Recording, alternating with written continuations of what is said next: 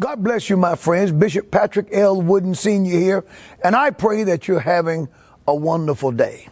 Listen, I want to make an announcement to you, something that you probably know by now, but the God of the Bible, last Saturday, the 16th of July, made a decision. He exercised his divine prerogative, and he took another saint of God from labor to reward.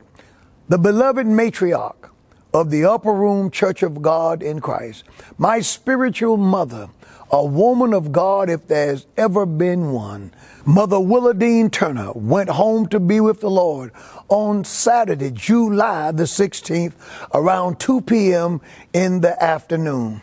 What a life she led, what a woman of God she was, and she will be greatly missed.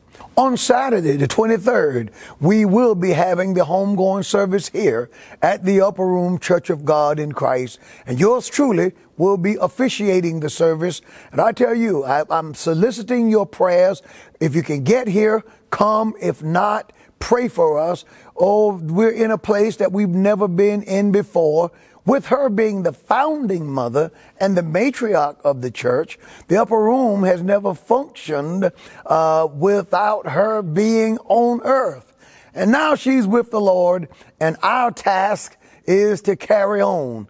And in the name of Jesus Christ, with the strength of God the Holy Spirit, carry on we shall. So, my friends, I wanted to bring this before you. I know that you've been praying for her. I know that you prayed that God would bless her to recover from her illness. And the wonderful thing is that she beat all of the benchmarks that the doctor said that she wouldn't. And by the way, in 2007, about 15 years ago, God healed her of lung cancer, which means that the Lord added to her life 15 more years. What a mighty God we serve. Now she's up there in heaven with the Lord God of the Bible, and she has seen by now the Lord Jesus Christ and her beloved, the late, great James Henry Turner, her husband and pastor. Oh, my pastor, the man who preached me out of my sins. So we're soliciting your prayers. And whereas this is somber news, when we look at it from the natural, it is news to rejoice on when we think about it in the spiritual. However, tonight is our Bible study night.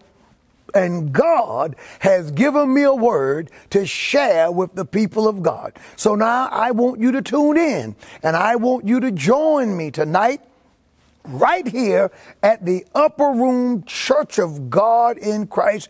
Oh, now listen, I'm going to be talking about something that that's not very popular. I'm going to be speaking on a subject using words, and a word that many preachers today try to avoid.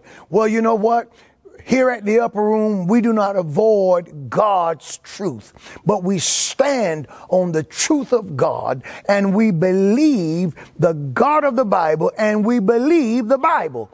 I said to some people who was examining me the other day that the Bible is more current than tomorrow morning's newspaper, and I stand on that. So join me here tonight at the Upper Room Church of God in Christ for